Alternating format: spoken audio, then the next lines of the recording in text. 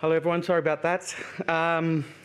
APIs are great when you have one. And that's because things get harder when you need to scale from 1 to 100, 1,000 or 10,000 APIs. My name's David Yonan and I'm the founder of flowstep.com.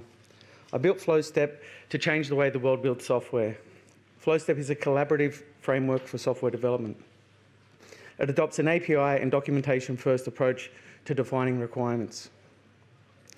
The platform provides guide rails that enable staff, support agile processes, and complements existing design, documentation, and development toolsets. It automates many tasks and improves the quality of people's work. Flowstep makes building software with APIs easier, faster, and more enjoyable.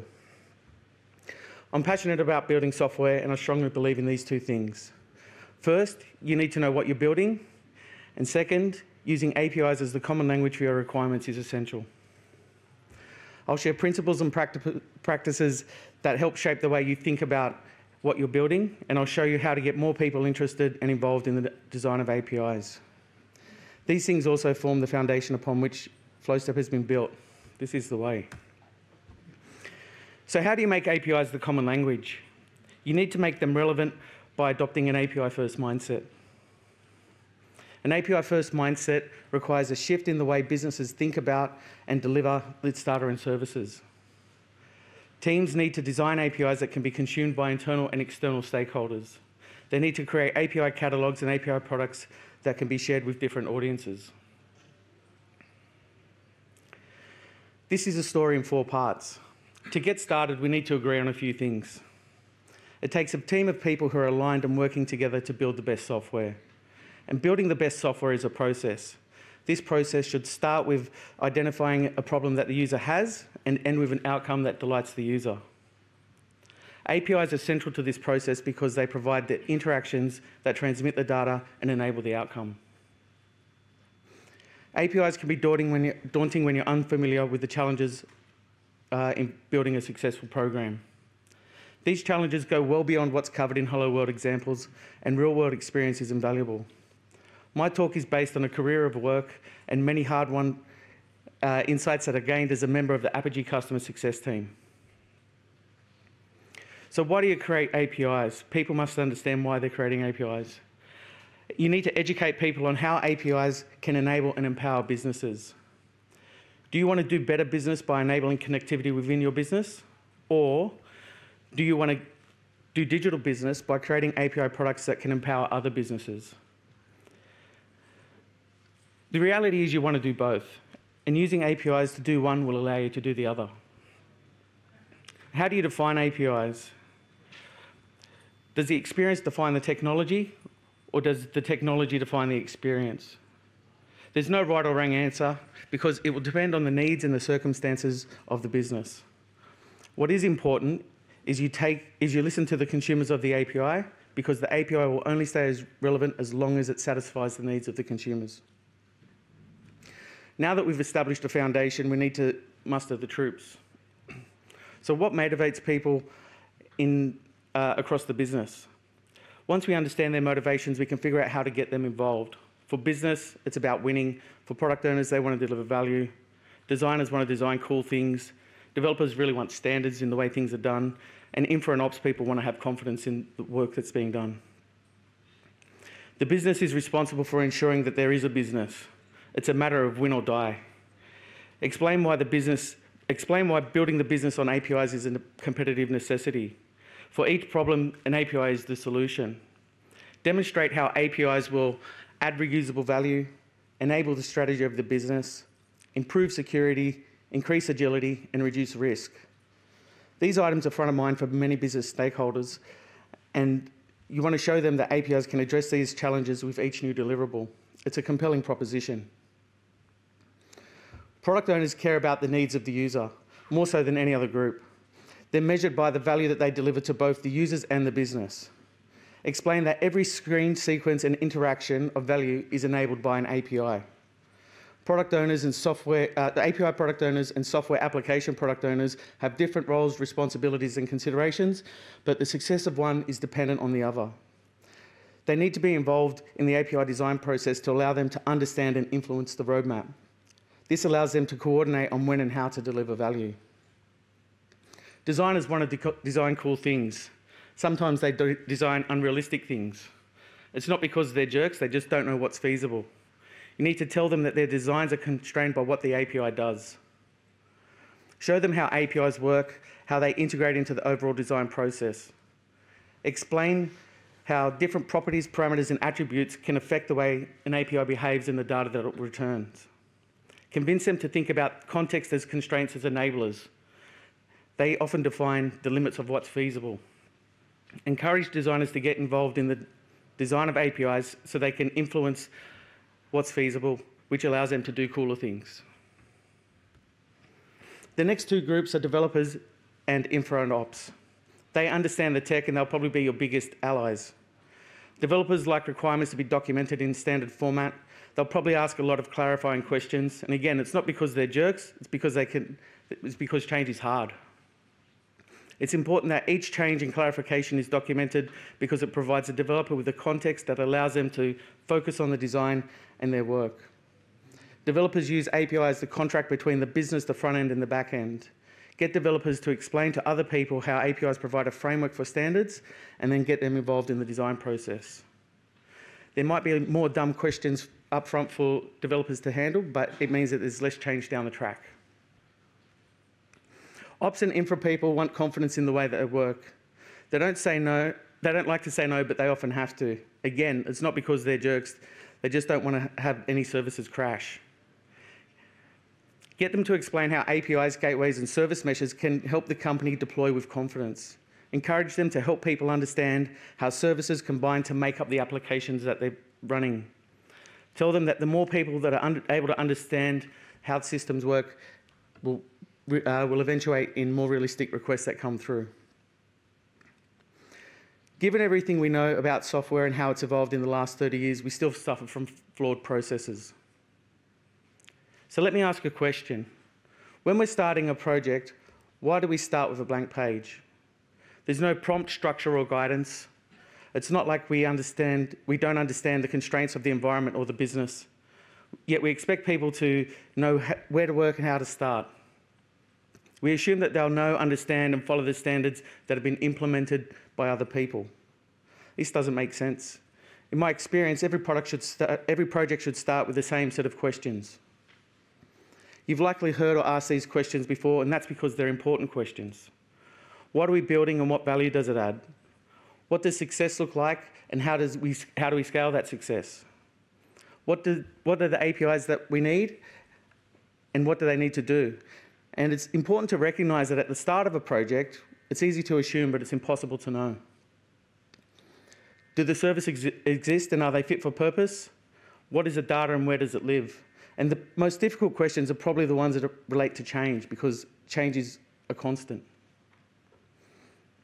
When we discuss requirements, we open a Word document or create a new Confluence site. When we think about data, we open spreadsheets, and hopefully we've got columns that describe the different types of properties. But I know developers who sometimes skip the documentation part and jump straight into building tables within the database with little to no context. I found that people in different roles will have their own set of preferred tools, and there are many great applications that solve challenging and specific problems, but they can often leave us with another much larger problem.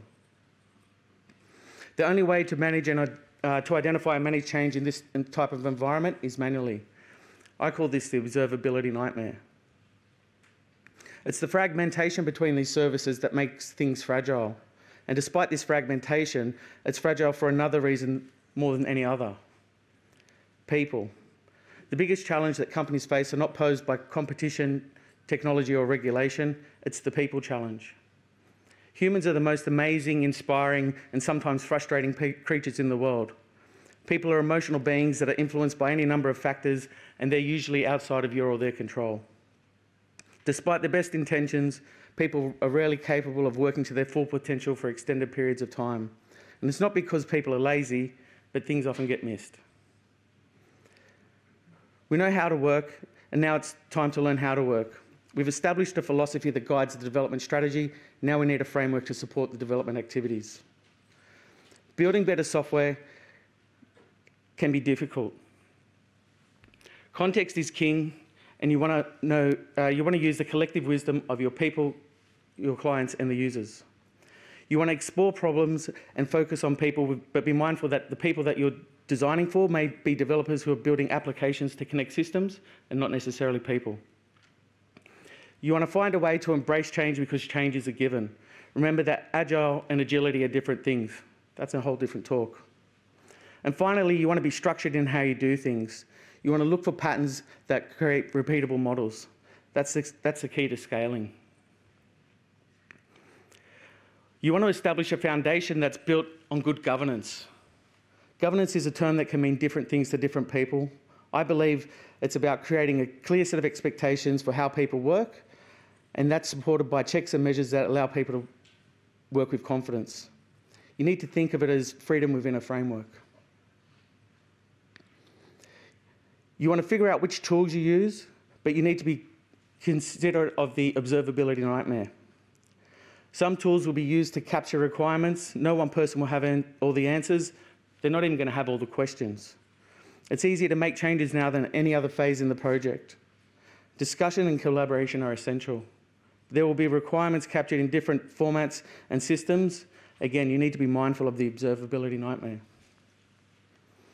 Other tools will be used to create documentation and other artifacts. These could be any number of different artifacts which are again created in different formats and saved in different systems. Change is still possible, but it gets harder. And so begins the observability nightmare. You want to use context and constraint to refine the collective understanding. The deeper you get into the design and documentation process, the harder it becomes to track the detail. Conversations should consider all aspects of the business, technology, and the solution. Welcome to the observability nightmare. You need to collate requirements to refine the documentation. Understand how requirements, artwork, prototypes, API specifications, and UI components combine to build the applications. Change gets much harder, but while it's all still possible, it's much more prevalent. Use your best to actively manage this observability nightmare. You want to design process, formalize solutions, and identify the APIs to create the different artifacts. The best understanding will come from a set of steps that describe the processes and contain all of the relevant information. You want to use this information to identify the actions and interactions that are required to complete the processes and deliver the outcomes. Change now is a major challenge. It's also no longer just the documentation that's changing. This is where things start to get missed. This is the observability nightmare. Now it's time to build the solution and minimize change. The only changes that should be approved are strategic ones, but that never happens. Welcome to the development nightmare. So let's have a recap. First, we want to think API first. We want to solve the problem of the user. We want to understand the how and the why. You want to know what motivates people so you can get them to buy in. You want to review your development processes and tool sets, and you want to be aware of the observability nightmare. I've got a very short couple of slides on FlowStep. FlowStep's a collaborative API first and documentation first framework for software development. It supports 4 core pillars around governance, requirements, data, and APIs. It's a process-oriented, which means it's analytic, repeatable, and scalable. And it provides observability across your business by proactively highlighting change. The way FlowStep works is you capture your requirements in the platform, and we can instantly create documentation, artifacts, and configurations, and then publish them in different destinations and formats. I've got a very short video that will show how the platform works, and I'll just click play.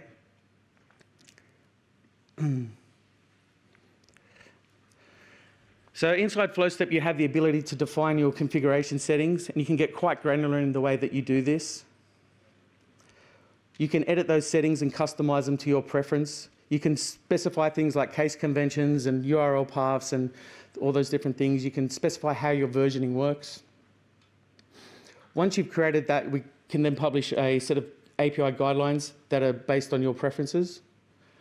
You have the ability to define user flows, and these user flows are really a set of functional requirements or a functional specification.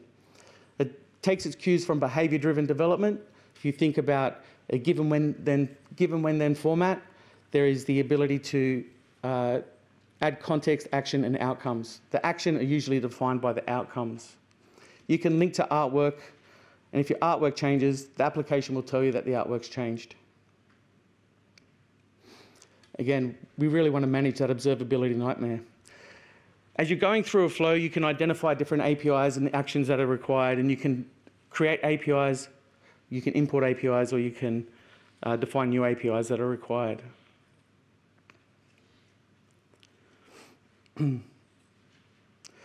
Data is central to flow step. We have the ability to define data properties. So here you can see an email property. We have the ability to identify when data is PII or sensitive information. And then we also have the ability to understand where that property is used. We can make changes. And we can see that, again, when data becomes out of sync.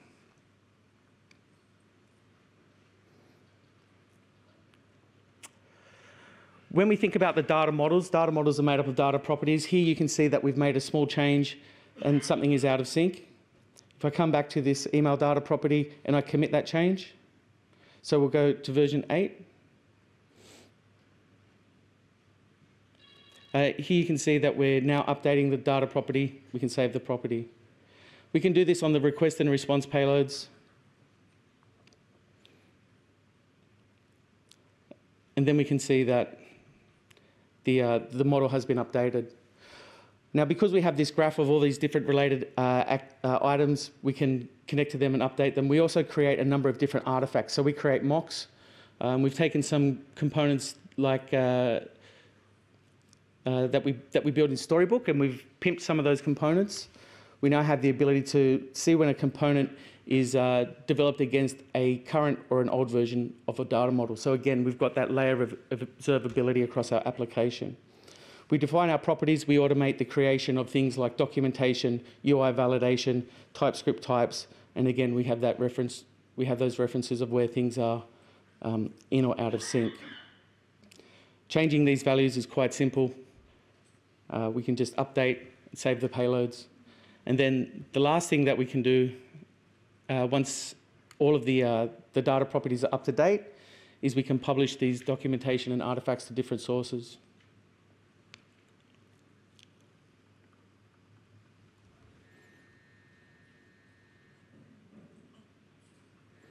Obviously, FlowStep creates API specifications. You can see some of the errors that we've made, some of the changes.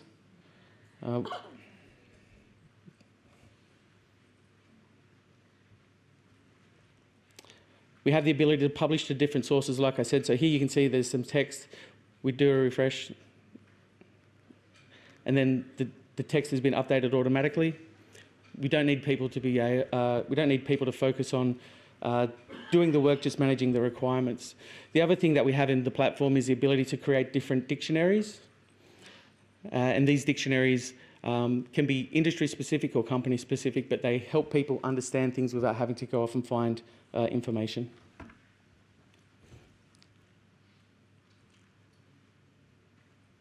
So in summary, you want to adopt API first. You want to understand the how and why of APIs. You want to solve the problem of the user, motivate people to get buy-in, beware the observability nightmare, stop starting with a blank page and use a framework, and make APIs the common language. Check out flowstep.com. There are free plans, launch plans, and free trials. I want to say a massive thank you to all of my advisors. They've been instrumental in helping me get to this stage, and thank you very much.